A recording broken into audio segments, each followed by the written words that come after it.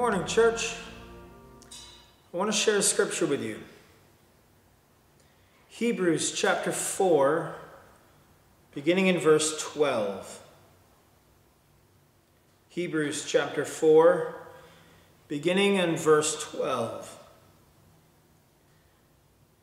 For the word of God is living and active, sharper than any two-edged sword, piercing the division of soul and of spirit, of joints and of marrow, and discerning the thoughts and intentions of the heart.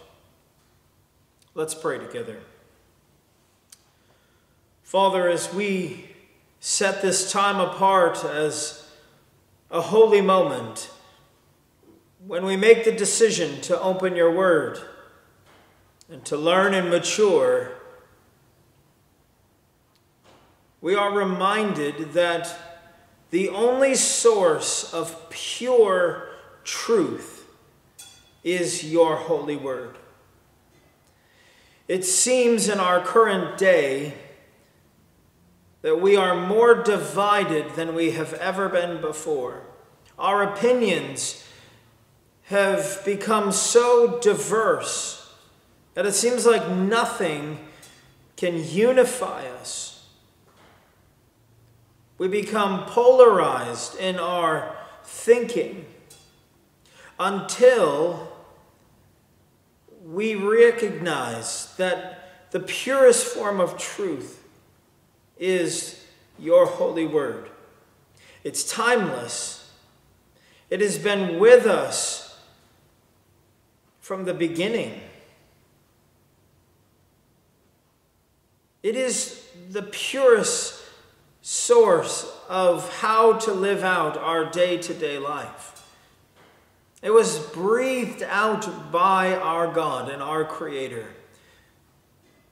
In your word is the instruction on how we are to think, how we are to live out our lives, how we are to work together, even when we don't see things eye to eye. You remind us through countless scriptures that there is a season for everything. There's a time to be born and a time to die. We recognize that we are in a season right now as a country, a difficult season. The best thing that we can do in the midst of this season is to continue to communicate with our divine Creator. In other words, we need to be people of prayer, talking to you and asking you to guide us, to calm our hearts, and to give us insight.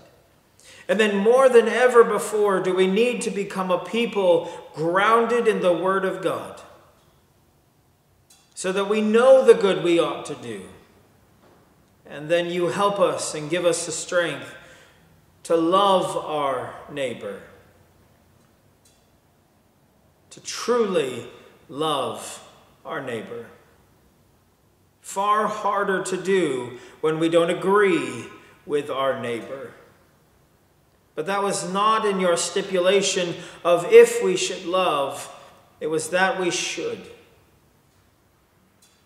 So, Father, as we embark into your word on this time together, we might not be unified in every detail of life, but we must be unified in understanding that what we are about to read is your very word.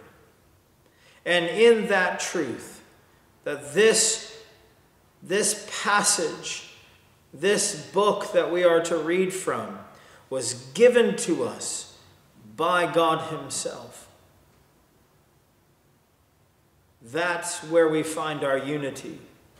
And then we read, what are we to do and how are we to do it? So, Father, I ask that you would give all of us ears to hear what the Spirit is saying. through the holy word of God. I ask this in Jesus' name, and wherever you are, you can agree by saying amen and amen.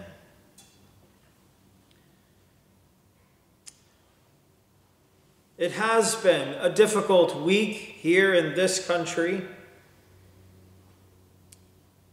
and I want to give you some discernment, some direction.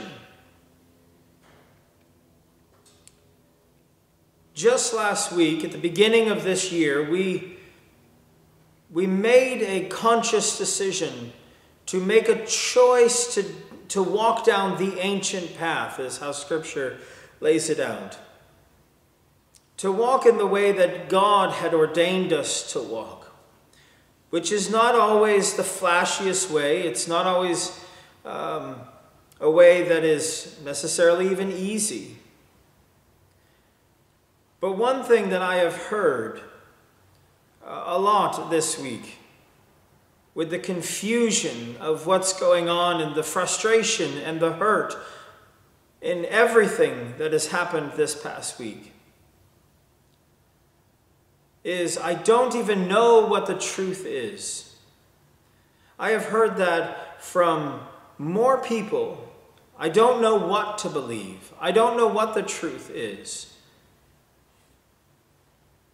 What I can tell you is that the Word of God is pure truth. We will never agree on everything.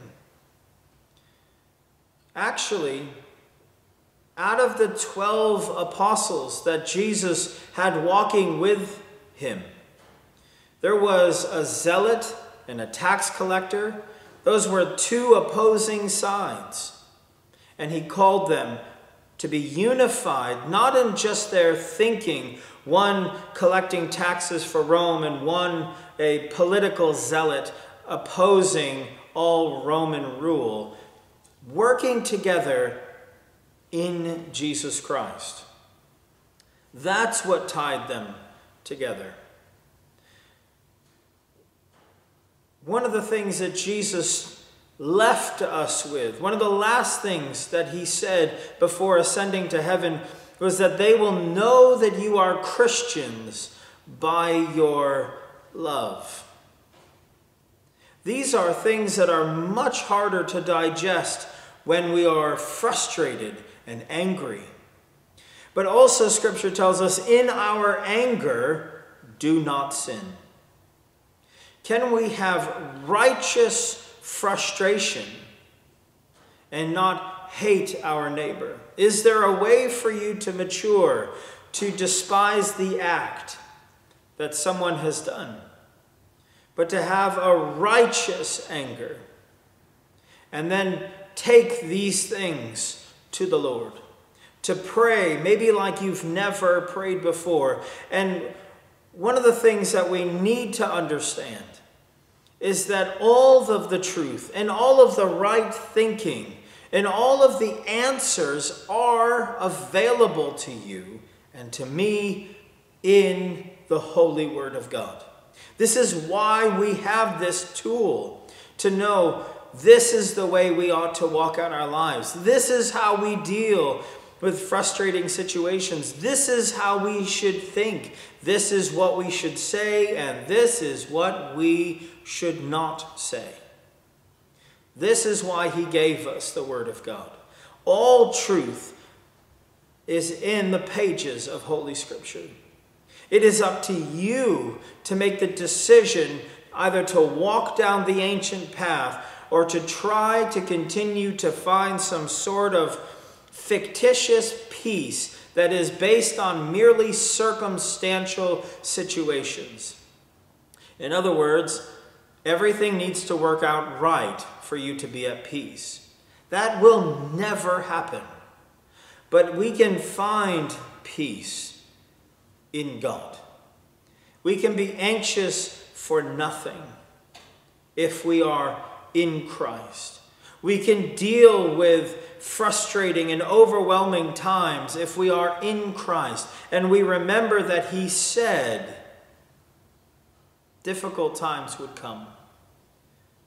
Times that are unprecedented would come.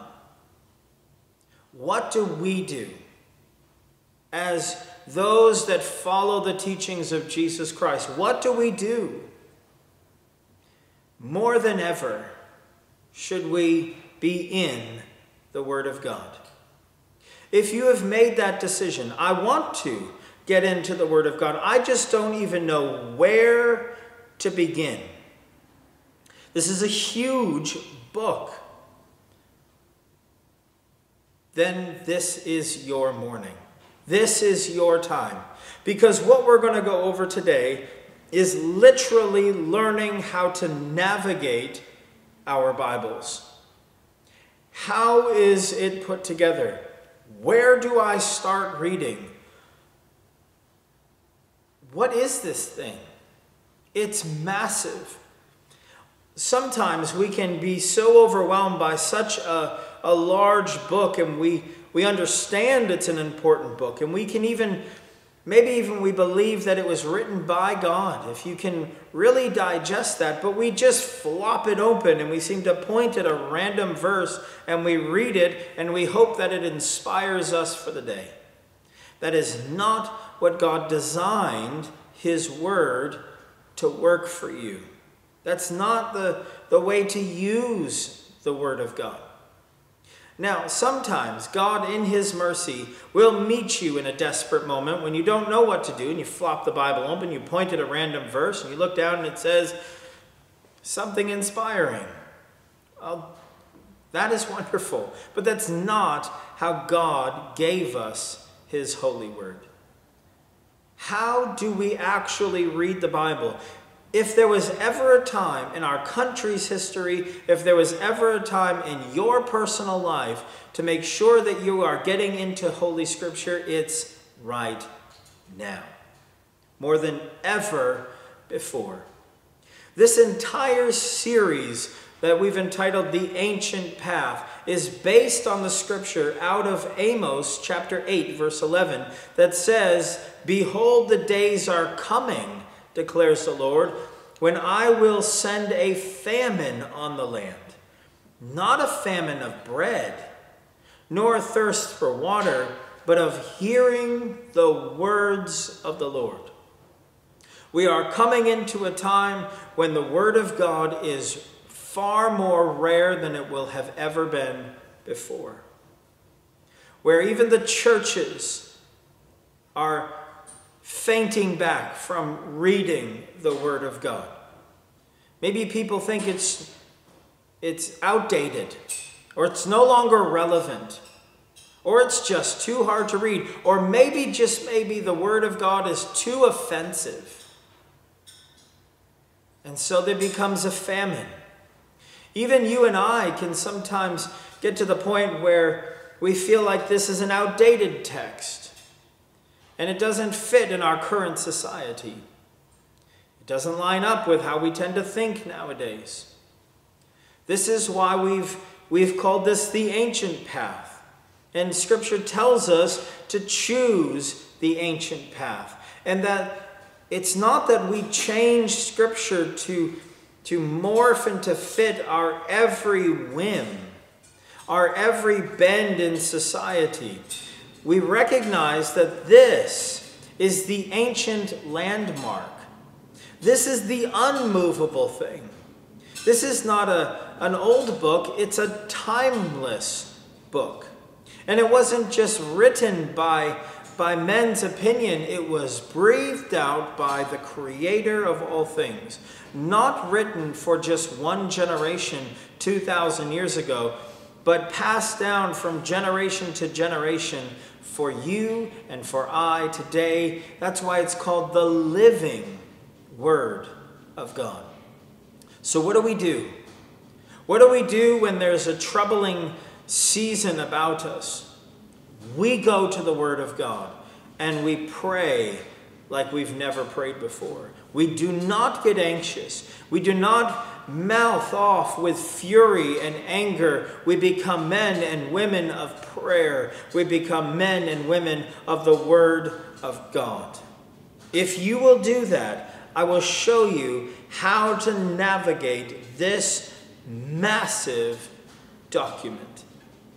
If you want to learn how to actually navigate this huge book, let's turn together to Hebrews chapter 4, verse 12. So find your Bible in your home, let's pull it out, and let's see how this thing is put together. How did God bind all these books together? Hebrews chapter 4, verse 12. Find it in your Bible. It's towards the end of your Bible. One of the ways that you can find it is, if you don't know where Hebrews is, go to the very first pages of your Bible, all the way back in the very, very beginning, and it'll give you a list of all the books in the Bible. And find Hebrews, turn to it, and then find chapter 4, and let's go down and look at verse 12. Hebrews chapter 4, verse 12 says, "For the word of God is living and active." Did you find that in your Bible, that the word of God, which is this Holy Scripture, is living and active? One of the first lessons to learning how to navigate your Bible is recognizing that it is a timeless book. And that it's not just a book, it's a library of books. 66 to be exact. Actually, the word Bible comes from the plural word bibliai, which means library. This is a library of holy books. So that's the first thing we want to understand is, yes, this is the Holy Scriptures. But it is 66 different books. And that it is alive. How is it alive, though? That's a strange thing to say about a book. You begin to think like we're in some sort of science fiction movie, and you open the book and it somehow comes alive. But it actually is more real than anything else that you can possibly think of. This book truly is living and active. And I want to show you a scripture that helps us explain what it means to be living and active in this book. It's found in 2 Timothy chapter 3, verse 16 and 17. 2 Timothy chapter 3, verse 16 and 17 says, "All Scripture, all of it, is breathed out by God, and it's profitable for teaching, for reproof, for correction, and for training in righteousness, that the man of God may be complete, equipped for every good work." How is this book living? Because it's breathed out by God. It's His very breath that has made this book living. You are only living because there is breath in your lungs. When the breath leaves your lungs for a long enough period, you will cease to live. Genesis chapter 2, verse 7 says this about God making mankind, and it says, "Then the Lord God formed the man of dust from the ground."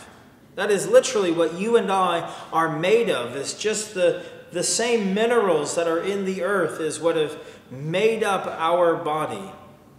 And then it says that He made us from the dust of the ground and breathed into His nostrils the breath of life. And the man became a living creature. We became a living thing when the breath of God came into us. So, when we look at this big, huge book in front of you, recognize that God breathed into it. He breathed it out. It is alive. It is the living Word of God. Somebody asked this idea, how is the Bible living? And one of the best answers I've heard was, the Bible is living the same way that the music is in the organ. Now you can, if you're watching this on video, you can see this incredible organ behind us that we use every Sunday here in the church.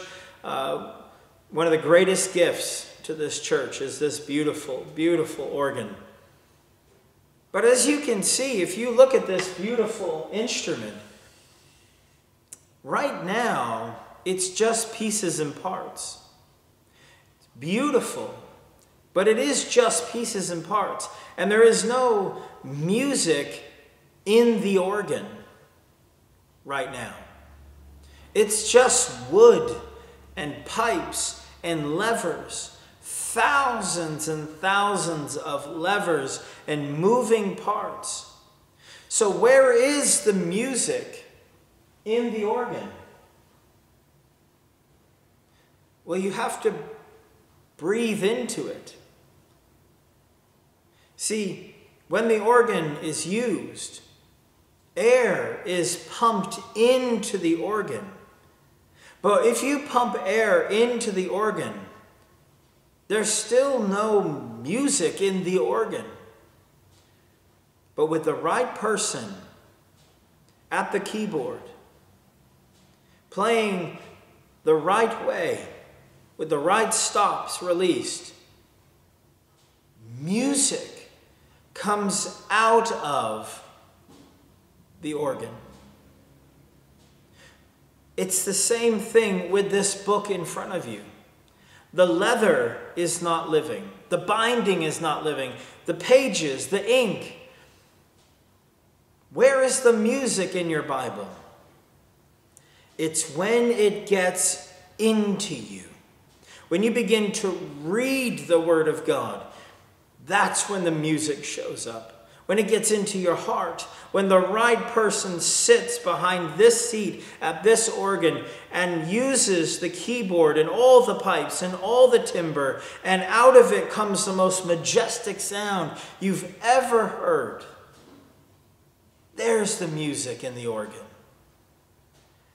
That's how we understand how to grasp that this is a living text. Because it needs the breath of God in it. God literally breathed out this text. Now, there were more than 40 writers that wrote down the actual words. It wasn't just penned by some mystical angelic being. God chose certain people at certain times, written over 1,000 years of history. Different people throughout the ages, God would speak to them and they would write it down. They'd write down all different pieces of Scripture that they were told to by God. And what's beautiful is from 40 different authors, some of them never met each other, over 1,000-year span of writing one beautiful, succinct book. There's incredible harmony, perfect harmony in this book.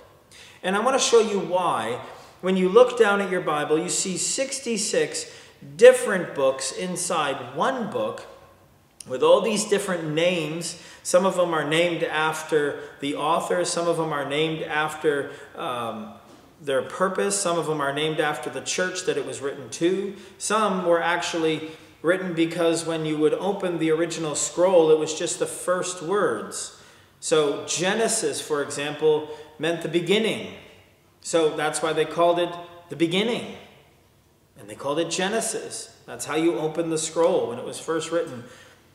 How in the world did 40 authors from all these different walks of life come out with such a succinct, beautifully harmonized collection Well, because there was only one author, though 40 different writers. That's the right way to understand this text. How do you navigate your Bible? The first thing you must understand is it's alive and written by 40 plus people with one author. It's a living book written by the Creator himself. Now, in 1 Thessalonians chapter 2, verse 13, the Apostle Paul is speaking to a group of people, and he literally said this, which I think is very helpful. He said, "When you received the word of God, which you heard from us, you accepted it not as the word of men, but as what it really is, the word of God." So when we learn how to read this text, one of the first mental practices that we must master right out of the gate is, this is not an opinion. I agree with it, I don't agree with it, I'm not really sure. Maybe Moses was a little off when he wrote this, and I didn't really like how Paul worded that. It seemed a little off base. Wait. Paul didn't write it. God wrote it. And that's why Paul said, when you receive it, you need to accept it for what it really is. It's God who wrote this. So whether you agree with it or not is really not the point. I hope that makes sense. Because otherwise it becomes just another opinion. And I tell you, there are plenty of books that'll give you different perspectives and opinions. That is not what this book is for. This text was not written to be another random opinion in your library. Another way for you to think if you agree with it.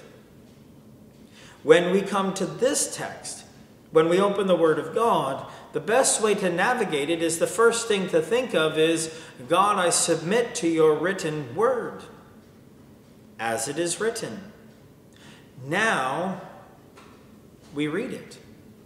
But we can't read it if we go to it with maybe I like it and maybe I don't, or maybe it needs to change and maybe we'll never be able to fully understand and digest this sacred writing if we come to it with a red pen where we cross out the sections that we don't like. I've literally been told, I don't like it when you read this scripture. I don't like it when you quote that scripture. We can't go through the Bible with our red pen and cross out the things that we don't really like and circle the ones that we do like. God so loved the world. That's a good one. I'll circle that one. All of us have sinned and fall short of the glory of God. No, I don't like that. I don't like anything that holds me accountable. I like the ones that say this thing. I don't really like it when it says that thing. The first lesson to really digesting and navigating through Scripture is that it is alive and all of it is accurate. So, lesson 1 is there. Now, let's get down to some very simple basics. Let's open the book. Let's go all the way to the beginning of the book. Let's go all the way to the book of Genesis. Very first page. Let's see how this thing is put together.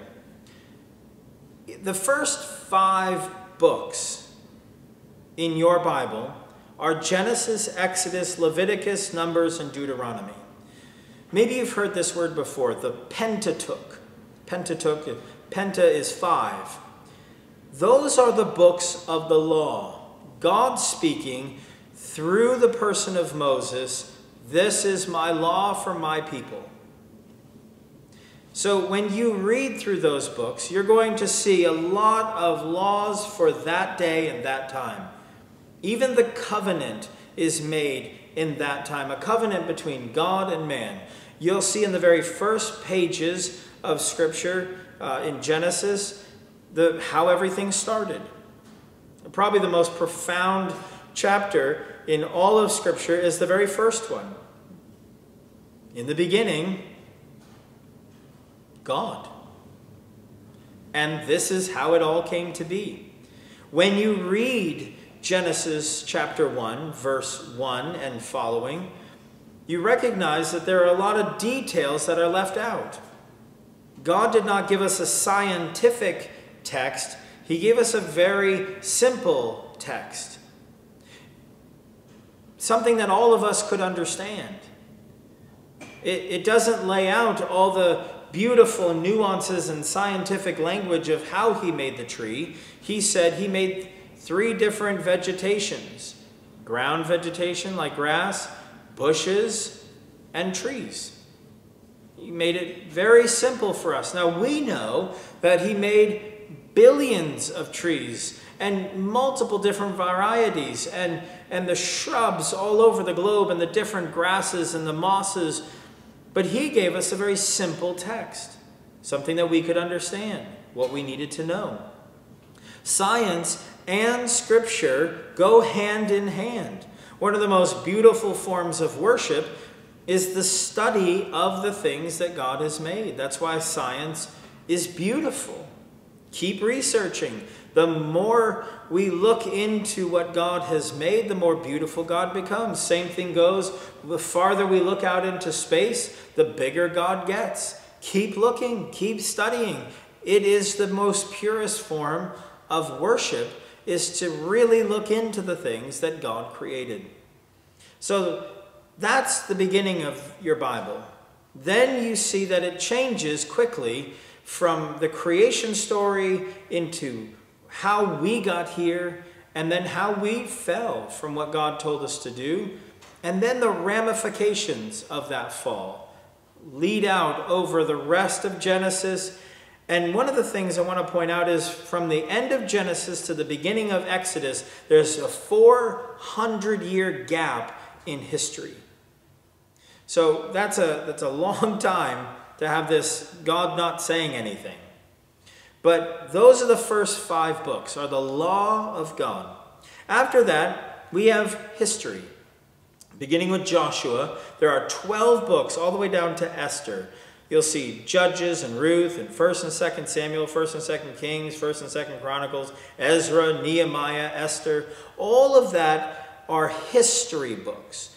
The history of how God moved things and how things happen. Then you'll get into the poetry books. Poetry is like Job and Psalms, Proverbs, Ecclesiastes, Song of Solomon. They're beautiful poetry. If you're ever lost and you don't know where to go in Scripture, instead of flopping over to a random history book that gives you the history of a certain time in a certain area, or instead of busting back into the law and jumping into Exodus somewhere, it's a good idea to go to poetry, like the book of Psalms. Psalms was like our current day hymnal. They're succinct thoughts captured in chapters, 150 of them. And you can read just a chapter, sometimes just a verse in that chapter. That's where we find things like, "The Lord is my shepherd, I shall not want. He maketh me to lie down in green pastures." That's a beautiful poem. So if you're looking for something to turn to in your Bible, where you say, I just need something quick. I don't have a lot of time. Maybe instead of coming up with a long reading plan and flopping back into a long history section or back into the law section, that's when we can use the poetry. Or some of them are even called books of wisdom, like Proverbs and Ecclesiastes. One quick note, the book of Proverbs has 31 chapters. If you plan that out, that's 31 days in a given month. So you can read whatever the date is and just say, I'm going to go to Proverbs that date. Pick the number and just read through it, and you'll find words of wisdom, Always words of wisdom. These are things you should do. These are things you should stay away from. Very practical things, like don't answer a fool according to their folly. That's a great lesson. So if that was the proverb of the day, you can just turn to the book of Proverbs, which is almost right in the middle of your Bible, and you find that particular day, and you read that verse, and you say, you know what? I'm not going to try and argue with somebody that I know is just not even going to hear what I have to say. A lot of wisdom in that. But they're also in succinct packages, versus the history is separated into long historical references of things that happened. Then we get into what's called the prophetic books. Starting with Isaiah, all the way down to Daniel, there are 5 what are called major prophets. Prophets are those that heard from God and were speaking to the people. The way God was speaking in the Old Testament was he would speak through a prophet to all of his people. And that's what these prophetic books are, the books of the prophets. So, like the prophecy of where the Christ child would be born, or unto us a child is given, unto us a son is born, that kind of prophetic, it will eventually happen. That's in Isaiah. Then you have the minor prophets. There are 12 books in the minor prophets. The only reason that these are called major and these are called minor are these are really big and these were really small. Not that these are less important and these are more important, just these we have more writings of and we don't have as many writings of the smaller ones. That is the prophet or prophetic books. 5 major, 12 minor. Again, 5 really large ones, 12 smaller ones.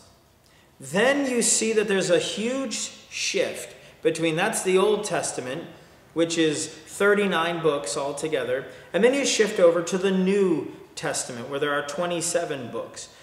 By the way, the last book of the Old Testament is Malachi. There again is another 400-year gap, and in that 400-year gap, we have some other writings that showed up. That's part of the stuff that you'll see like listed in one of the Catholic Bibles has 7 books that are not in your Bible.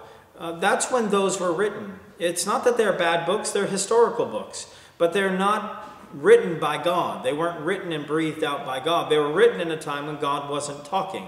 And that's the end of Malachi before the book of Matthew in the New Testament. So that's where those came from. They're not bad books. They're just not inspired by God. They're like any other historical books. They're good. They're just not part of the canon of Scripture. Then you get into the 4 Gospels, Matthew, Mark, Luke, and John. Those are the story of Jesus. Who he was, how he was born, what did he do, where did he go. The story of salvation, the good news. The word gospel means good news. If you don't know where to start in your Bible, I would use Proverbs and Psalms as kind of a go-to daily fix. But I would start reading, if you want to actually read a section, in those 4 Gospels. Learn about Jesus. Jesus is the center of all of Scripture. So go to those Gospels and read about who Jesus was. Then you get the book of Acts. Acts is another history book. Acts literally is the Acts of the Apostles.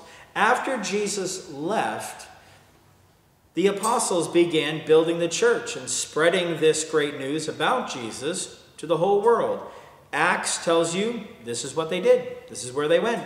This is what they said. This is what happened. That's the book of Acts.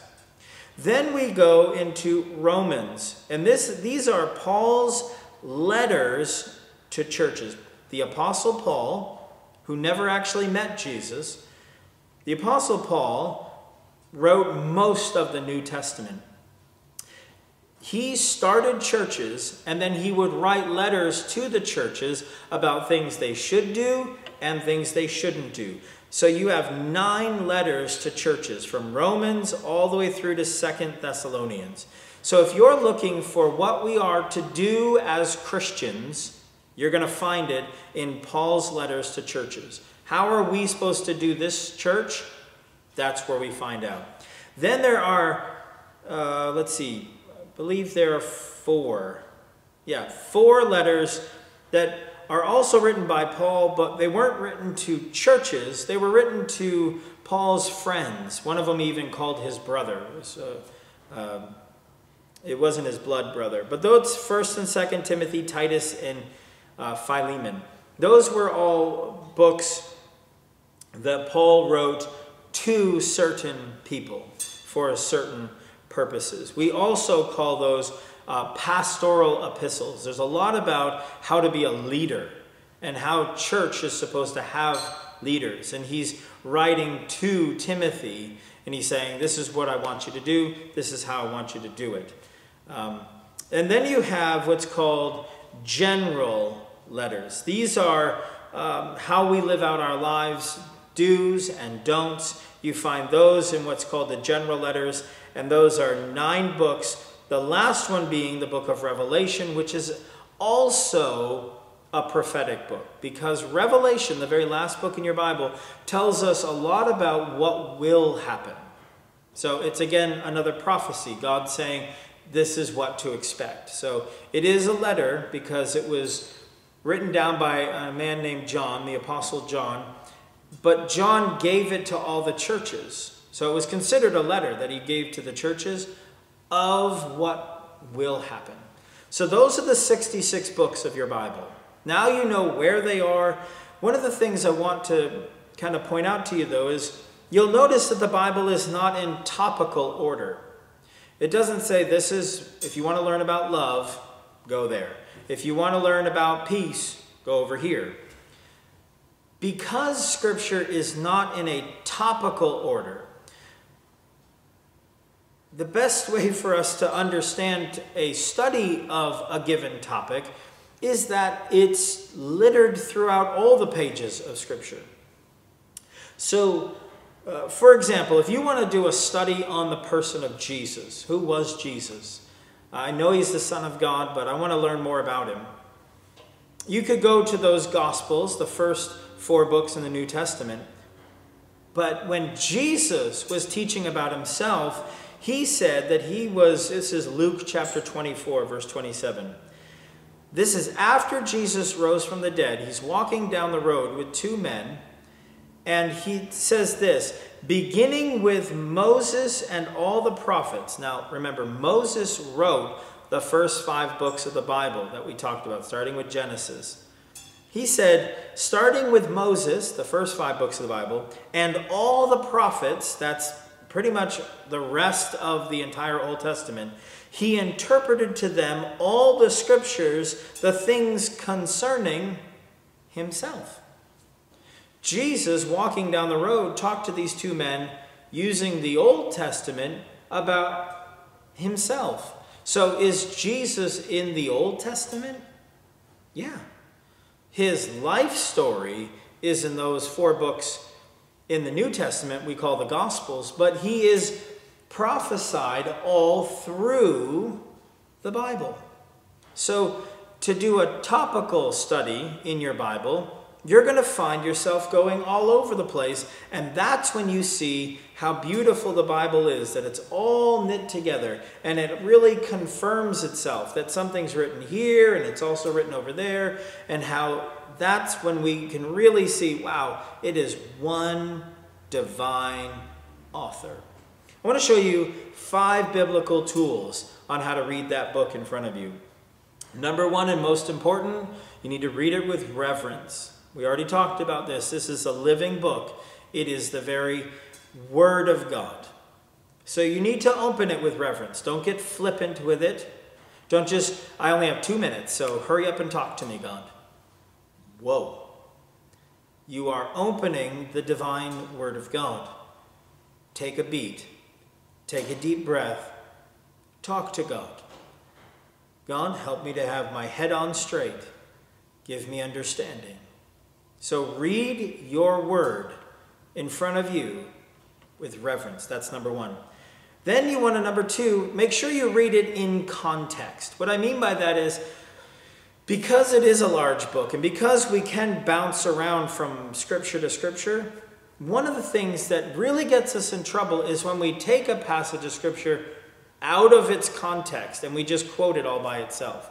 You wouldn't do that with any other book. You'd always read the text in its context. So if you're reading about the law, you don't just want to pull some random thing out there and take it out of its context and say, I don't agree with this. Well, it's probably not in its context. So make sure you read around whatever it is that you're reading. So let's say that you're reading a passage in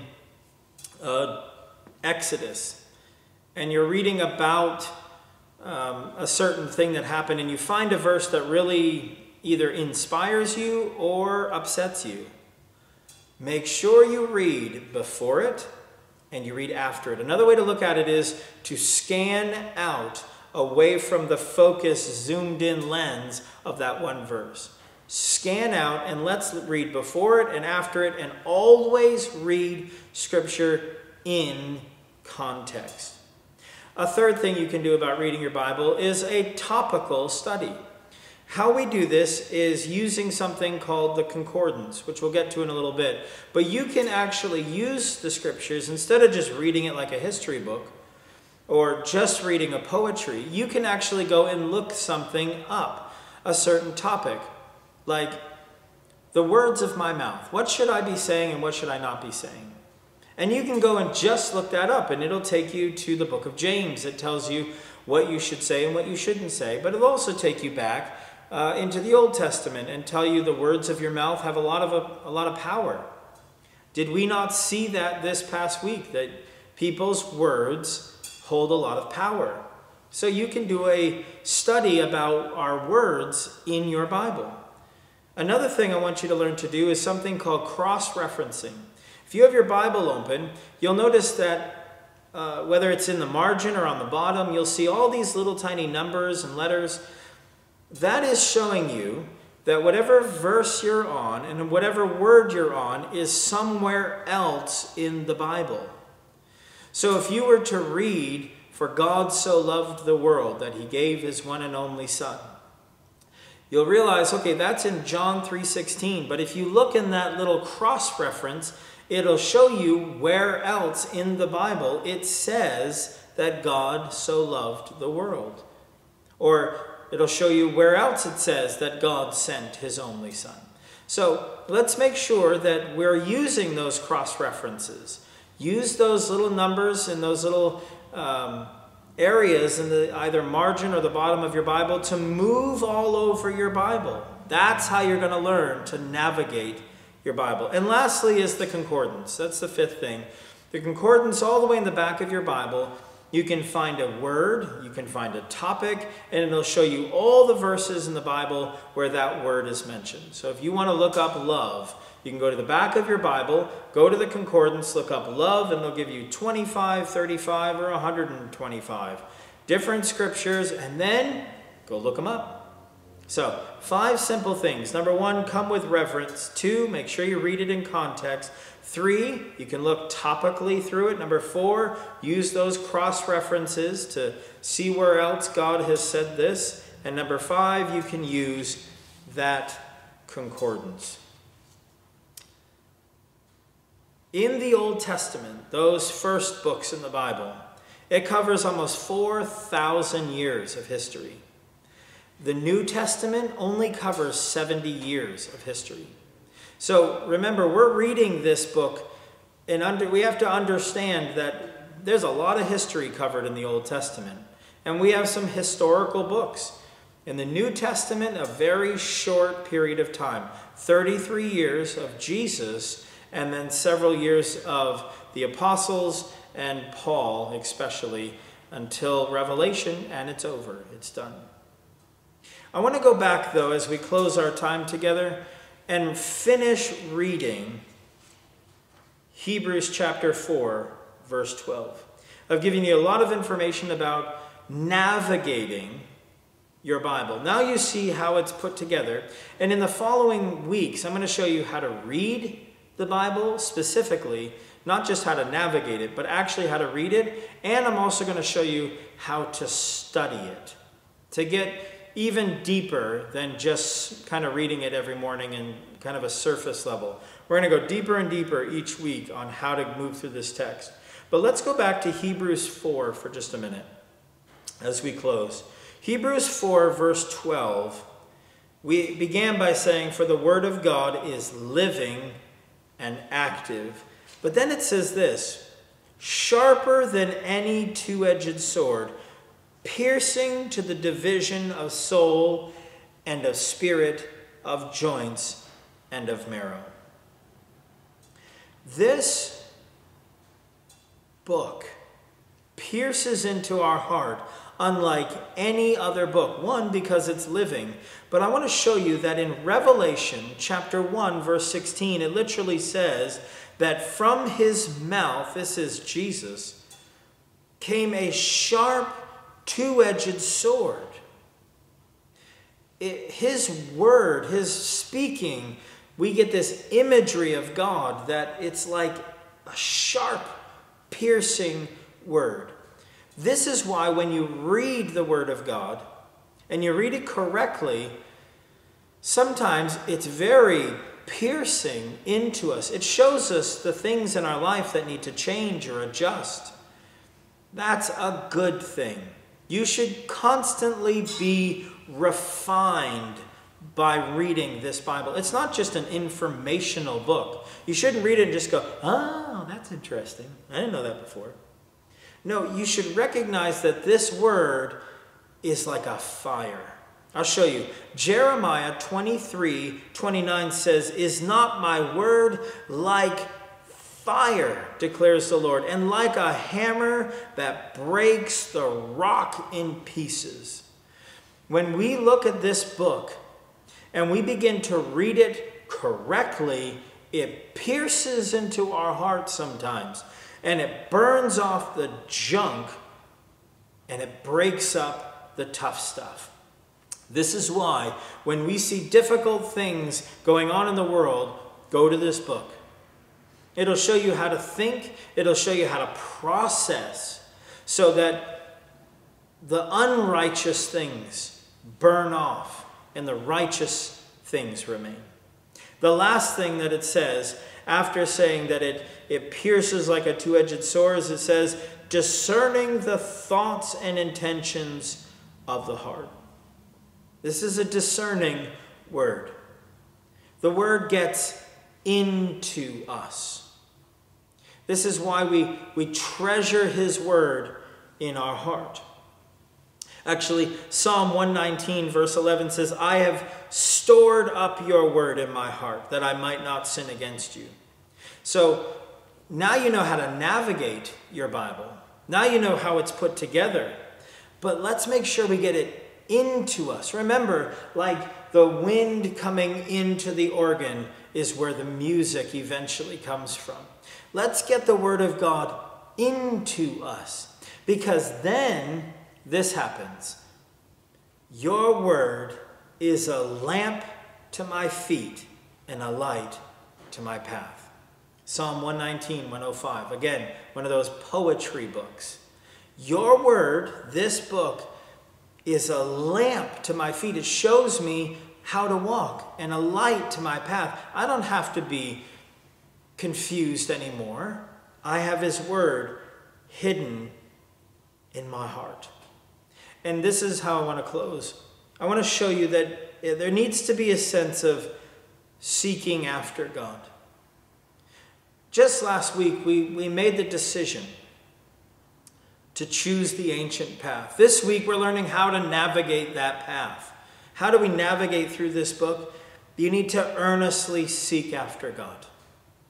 You have to actually put effort into this. Jeremiah 29:13 says, you will seek me and find me when you seek me with all your heart. If you treat this book flippantly, literally, in the morning, you flop it open, you point to it, and you go, I didn't really get anything. I don't even know how to read. And you leave it. You did not seek after God with all your heart, so you're not going to find him. But if you invest the time and the energy and the spiritual willingness to really honestly seek after God, you will find him where he wants to be found, which is the pages of Scripture. So make this confession. The first scripture I would love for you to read is Psalm 63. It's that poetry book that we talked about, or kind of like the hymnal. Psalm 63, and then claim it for yourself. And I'm going to read just verse 1 for you. You can read the rest of it later. But verse 1 says this. It's a declaration that you're going to make to God. Not to me. Make this to God. Open your Bible and then just make this confession to God. It says this.